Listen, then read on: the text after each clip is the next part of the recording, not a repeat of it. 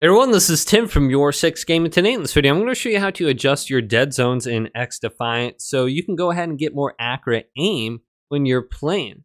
So a lot of games have dead zone, and when you move your thumbstick to the left, right, or up and down, there's a degree of dead zone where the thumbstick isn't responsive. So we can minimize this. So on the home screen here, let's press R3 and go to Settings, go down to Controller, and then scroll on down under here.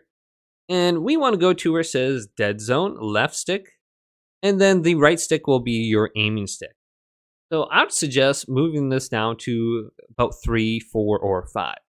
Now, one of the things that dead zone kind of gets rid of is stick drift. If you notice any kind of like stick drift on your controller, where your aim is just moving by itself, you could try increasing the dead zone right here.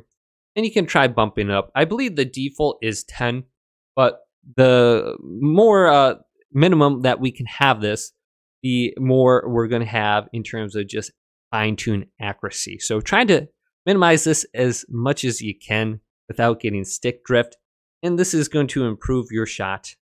Hopefully this video did indeed help you out. Leave it a big thumbs up and subscribe to my channel down below for more technical videos coming up next on YourSixGaming.